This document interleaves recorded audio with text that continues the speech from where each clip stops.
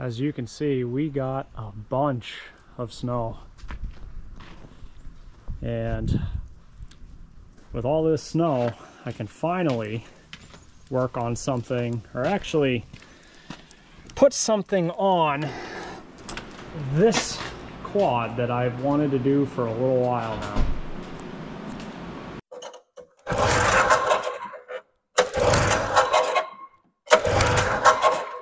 Good, you? Welcome back to New Hampshire Vintage. My name is Wyatt, and a little out of breath just from dragging these things from the back of the shop.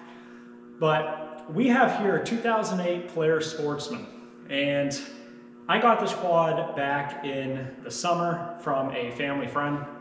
And when I got the quad, it came with these tracks. And I figured we just got dumped on with 15 inches of snow. I figured no better time to put them on and try them out. Now I do have a new camera, so audio might be a little or video might be a little, I'm kind of working out the kinks, and I kind of figured this would be probably the best video to learn the new camera on. So let's give you a quick little tour on this thing. It's not really anything special, and we will start working on getting tracks on and then going for a little rip through the yard with that deep snow, see how it actually works. Kind of like a how to put them on and review video. Let's get started. So here it is, 2008 Polaris Sportsman.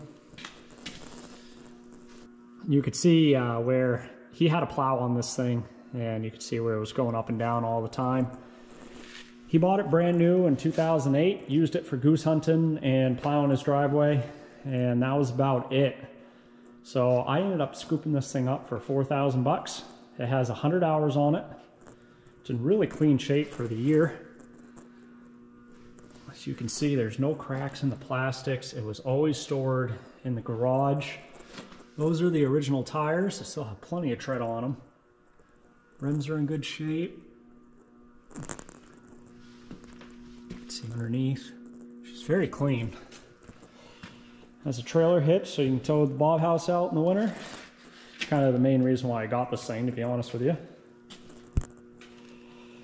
And yeah, I mean, she's pretty clean. And it also came with these. So these are tracks that he ordered when he got it brand new. They're a little dirty, but they do have really good tread on them. As you can see, he's only used them like once or twice. He just never really had the need to use them in deep snow. You can still see it has the little nubs on it. They're not smoked out like a lot of them. The only issue that came with these things is they sat in a jet sled. So all these brackets, you can see, were all rusted really bad. So I took my time over the summer and I sanded them all down, repainted them, got brand new stainless steel bolts and hardware, locking nuts, new heim joints, and just went through these things, re-greased everything. Now these bogies probably should be, the bearings should probably be redone, but we're not going to do that. So let's, I don't know, start with the front or the back.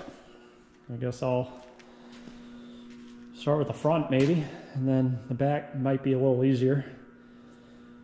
So we'll probably end up using the little gantry system I have, and we'll lift the front right up so we can get these tires off.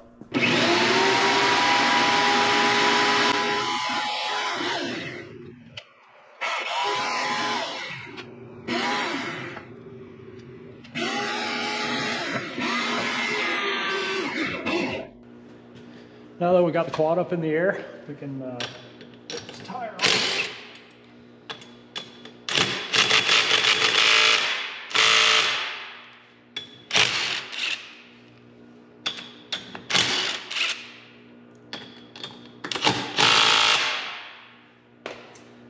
Ratchet for that one. There it is.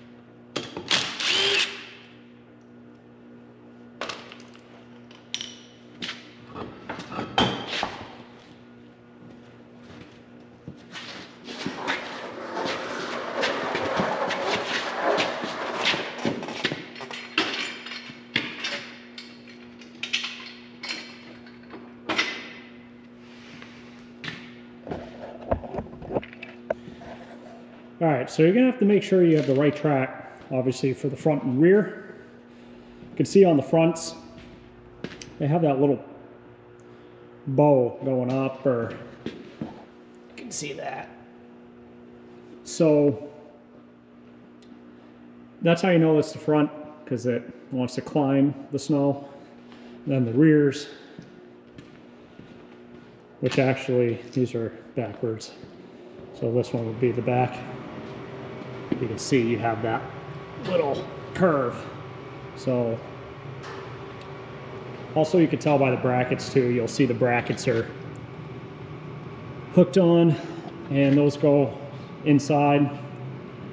So what we're gonna do is take this cover off, which seems like these 3 bolts there.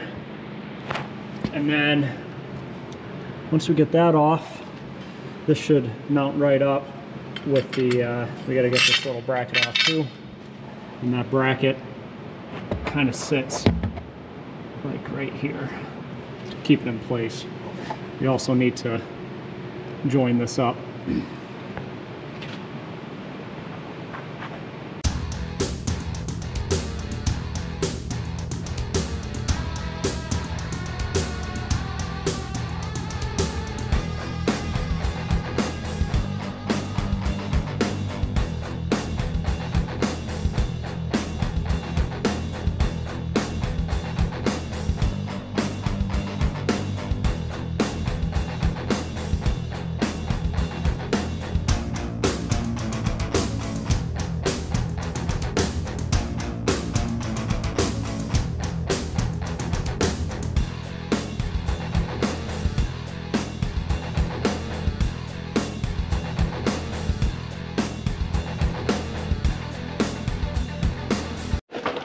All right, let me bring you guys in and show you what I did. So this needs to be actually pushed up just a smidge more. You can see the holes here need to line up with the holes where that that CV axle or CV axle cover was. But if you look, you can see there's a bracket on the top here. One side is at an angle, that goes to the back. Then the straight side goes in the front, as you can kind of see the orientation.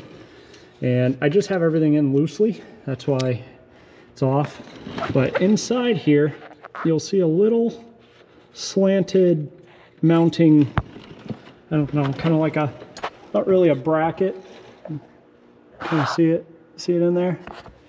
That side going up hits the edge of this control arm, and it keeps this side coming up in. Now, I still have this heim joint loose with the bolt there. I kind of lined it up the best I can, but I think when they're both on there, I'm gonna have to take that back off and adjust that so this is at a certain angle. So they're pretty much straight. I had to take the old one off because it was rusted. So I don't really know exactly how far out it was. I didn't measure beforehand. That's just kind of my mistake. So yeah, that one's on. I'm going to tighten all these up and see if that pushes this up. And we'll move on to the next side and pretty much just copy it.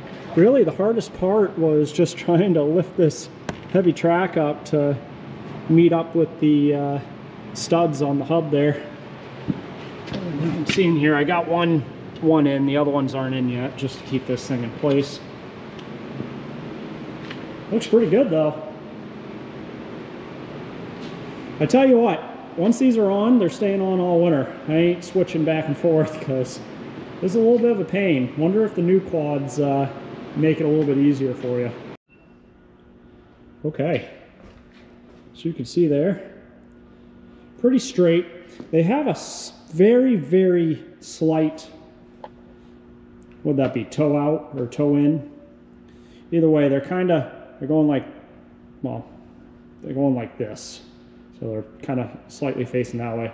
It's very, very tiny, but as you can see, we got Shane here. He's doing some work to his assault. But I have those heim joints screwed in almost all the way. I'm thinking I might have to, let me just show you, adjust these steering linkages. Maybe that'll push this out to bring in the nose, but we'll do that after. I want to get the rears on. I don't know if it's going to make a huge difference having them slightly bowed out like that, because it's not like I'm going down the highway with this thing. It's just going to be in snow, and you don't go fast with tracks on. So let's get the cover plates on, and we're going to move to the rear.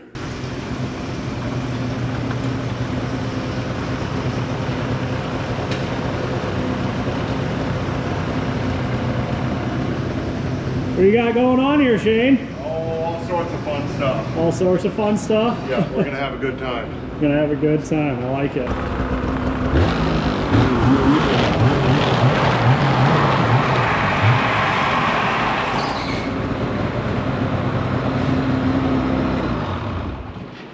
What do you got planned for this thing? Oh, gonna put a can on it so I can piss some people off. Yeah. And then Halifax probably, and a new belt. New belt, nice. Yeah, good to go. A little pre-season maintenance. Yeah. Now that we actually got dumped on with snow. Sweet deal. All right, let's get back to the quad here.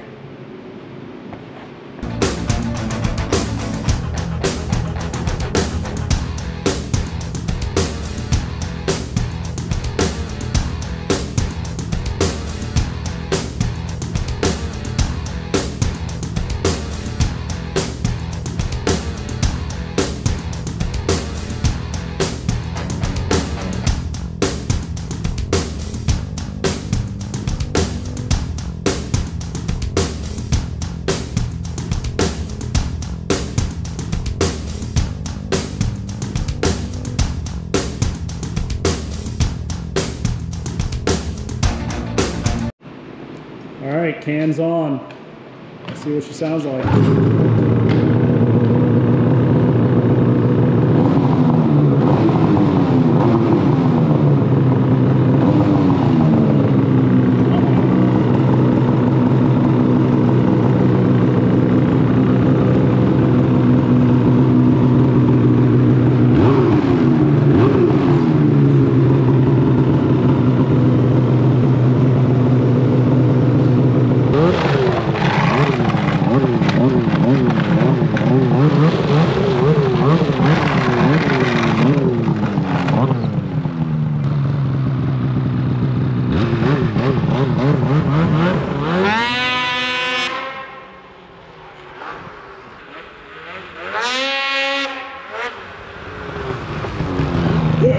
That's it right there.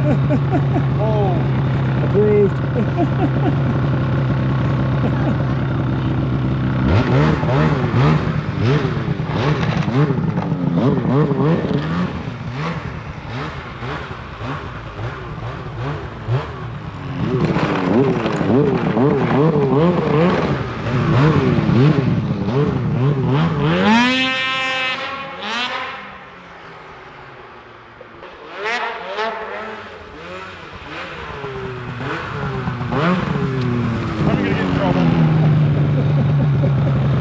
that's loud.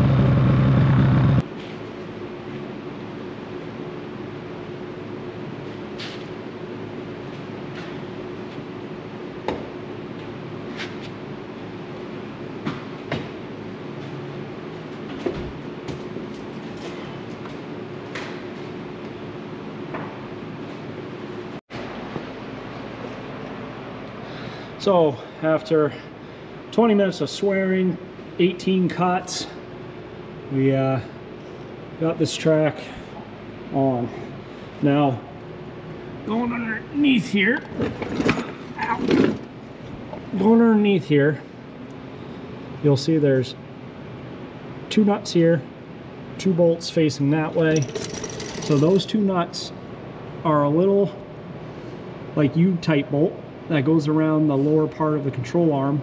So that slides over, and that's this guy underneath. But keep it loose, because, and this is where luckily Shane was here, we had to lift this track up and down, and where these bolts are, it's hard to see. Well, if I show you on this side, there's 2 holes here, and when the plate comes up, 1 bolt and 1 bolt. So the issue is, though, there's a spacer on the other side because these are sticking out. So you got to have the bolt, the plate, the spacer, and then you got to try to drop the spacer in and get the bolt on. Now, what might make this a little easier if I get longer bolts and the bolt kind of sticks out a little bit, then I could just start everything and then just get it on with the deep socket. But I just literally replaced what was on here.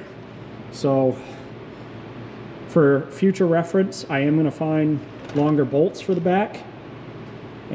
But for now, for the time being, since I have help and since we're pretty much almost done, I'm just gonna struggle with this side.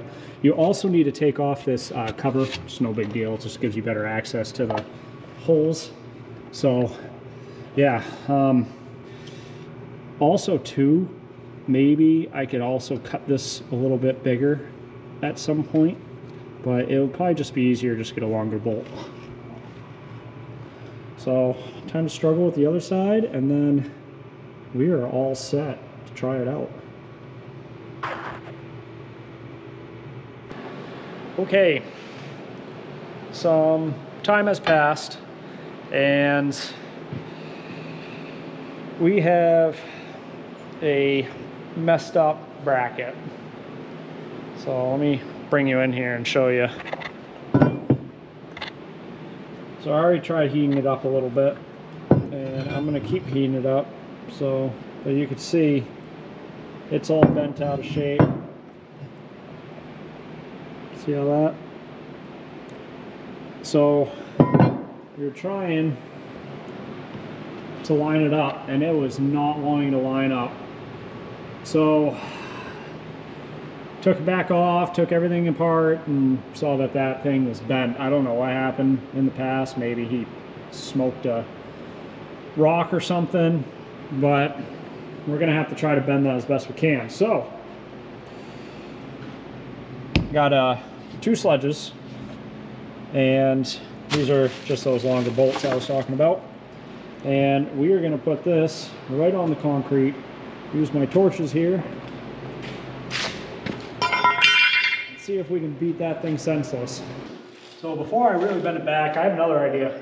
We're gonna place this thing right here, and we're gonna have old Guido back over it, just till it hits the end there. And I know it's heavy, so we'll see if this kind of bends it at least flat enough where then we can kind of work on it a little bit. So let's try it. It's the worst gonna happen, right?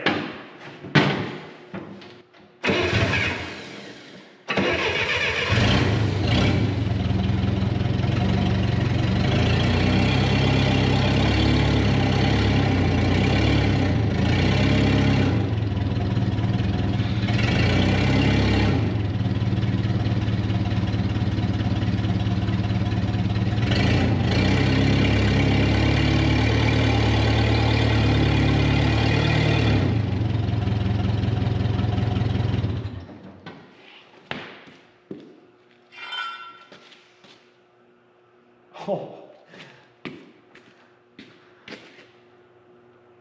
that's a lot better. There's just a little, you can see it right there. So if we could push that way a smidge, and then if we can, let's see if I can show you guys here. If we could push this side down, that should straighten it out just enough where it doesn't need to be perfect, but it's a lot better already than what it was. So let's see if we can now kind of work it a little bit.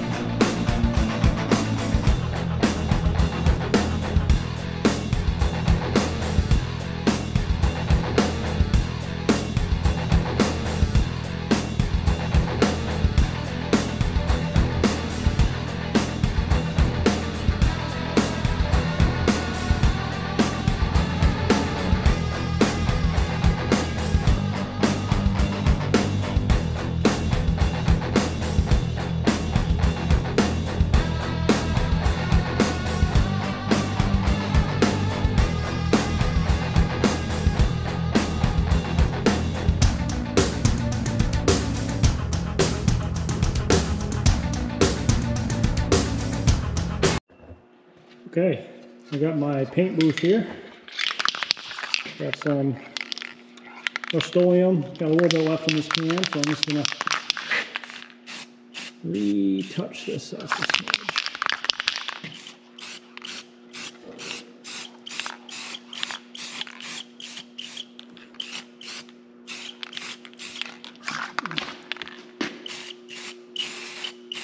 Oh yeah.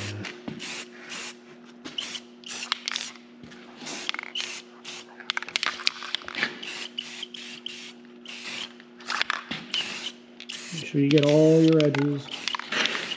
Yeah. Beautiful. We'll let that dry for a little bit, flip her over, and then we can throw it back on the quad. Goes to show you that little projects that you think are gonna only take 30 minutes to an hour take a lot longer, especially when you buy used stuff. Oh well. That's how you learn, right? No, I'll never learn. My buddy Chris ended up getting a phaser. It's actually in pretty good shape. We parked it for a little bit and we noticed it has an oil spot, so we're gonna have to dive into this and figure out what's going on. It needs the carbs cleaned. When he bought it, he thought it was running pretty good, and then we took it for a drive around then we took it for a ride around the yard, and she has a bog, bad one. I'm just trying to see where that oil is coming from.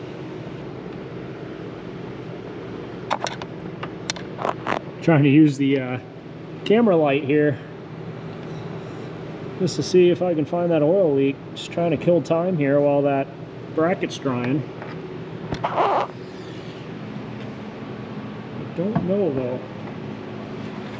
Gonna have to, we gotta pull the carbs anyway, so if I can get the carbs off, then I can get behind there and see if it's a line behind the oil tank, but I don't know. I don't see anything.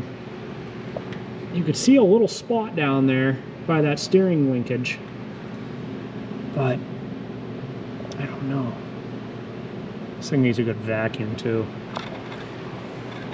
Got it for 700 bucks. I think that's a pretty good deal.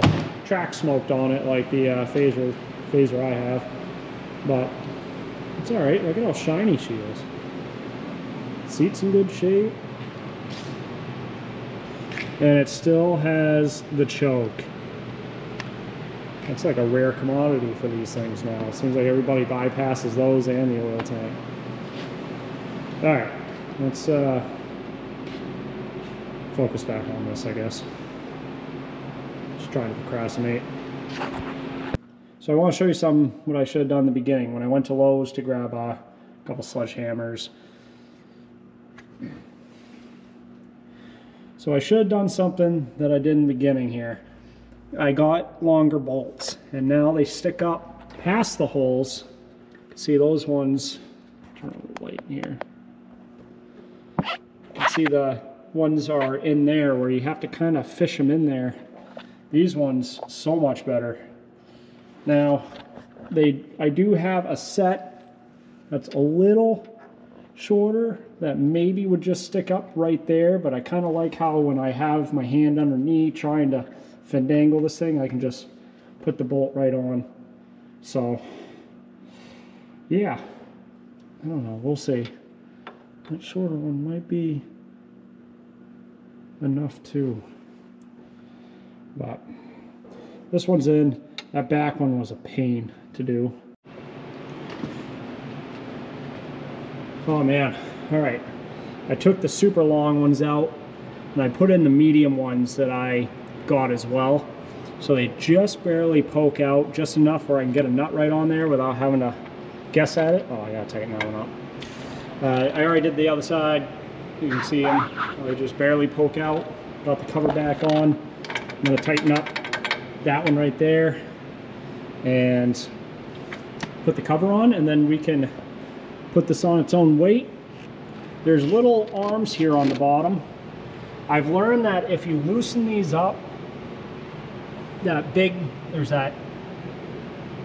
that big nut on the end. If you loosen these up, makes it a lot easier for these plates to go on, especially since that one's still a little dented. You can see that little wave like right there, but it's way better than what it was before. That one's perfectly straight. So I think we almost pretty much got her. Man, does that look mean. It's almost 10 o'clock. We've been working on this way too long. Kind of got distracted by slud cans and whatnot. But tomorrow is supposed to be nice for this supposable rainstorm, so I'm not looking forward to. But we still got quite a bit of powder out there that we can rip this thing to. We can rip this thing through and have some fun. So I will button that up and I will see you guys tomorrow.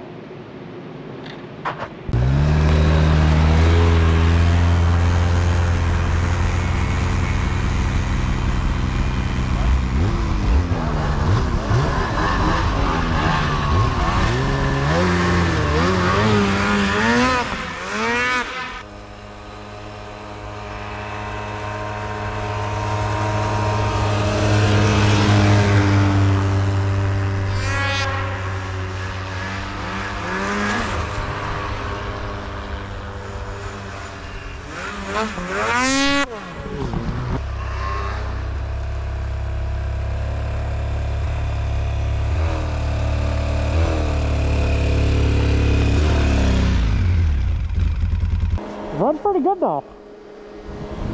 Goes through all right. Sorry if I'm a little muffy on my helmet. Yeah, I think she's definitely a little hot. She also has a sending unit flashing light, so maybe the sending unit's finally starting to go. I don't know.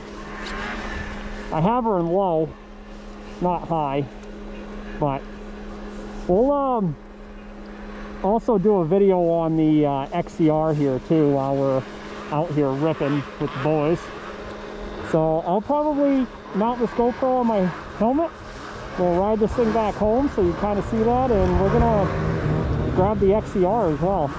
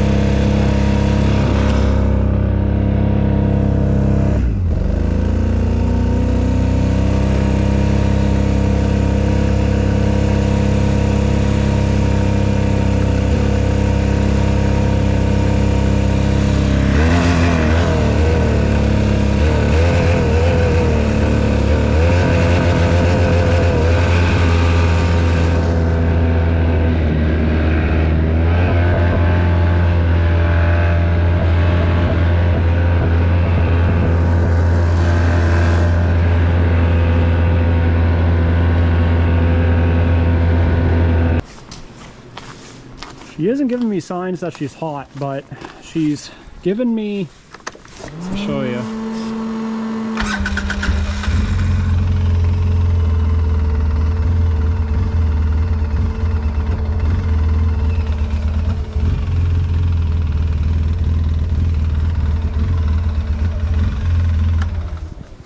I mean, obviously the fan's on, it was just ripping through the field, but there's no coolant light, but that flashing gas gauge and the flashing needle tells you that it's a sending unit problem.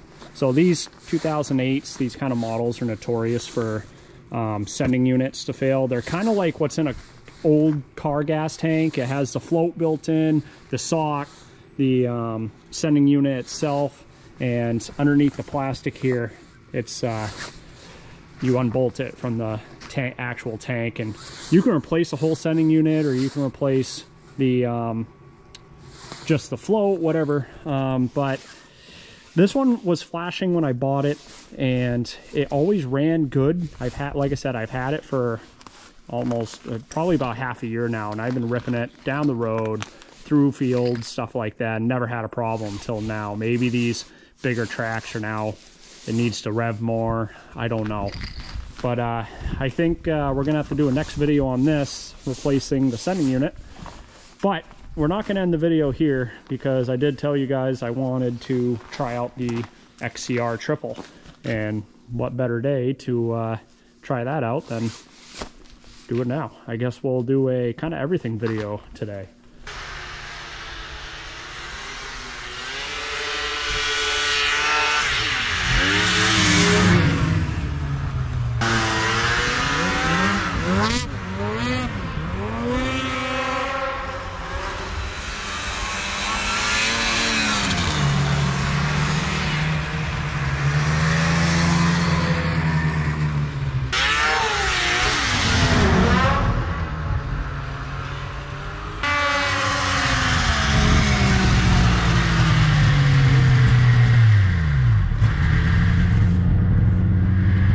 That thing is a ripper. Runs really good.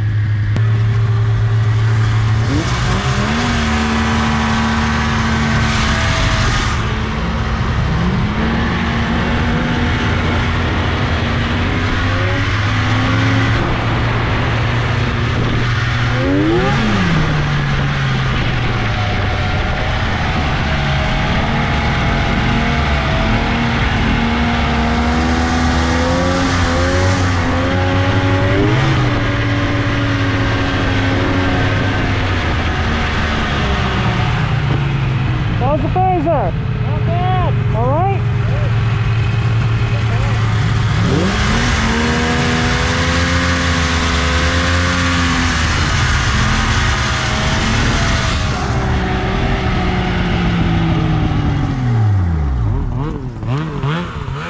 How's the 440?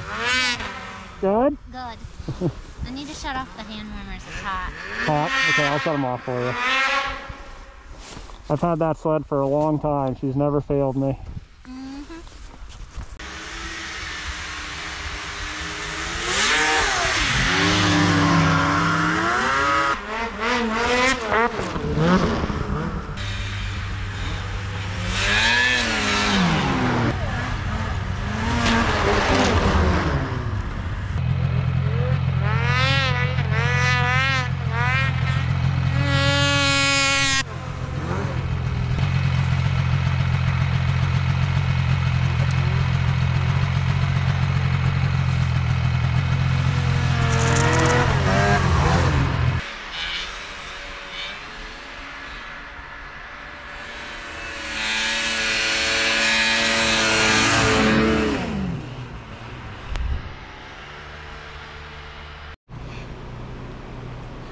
I gotta get used to this selfie mode. Now you guys get to see my ugly mug a little bit more.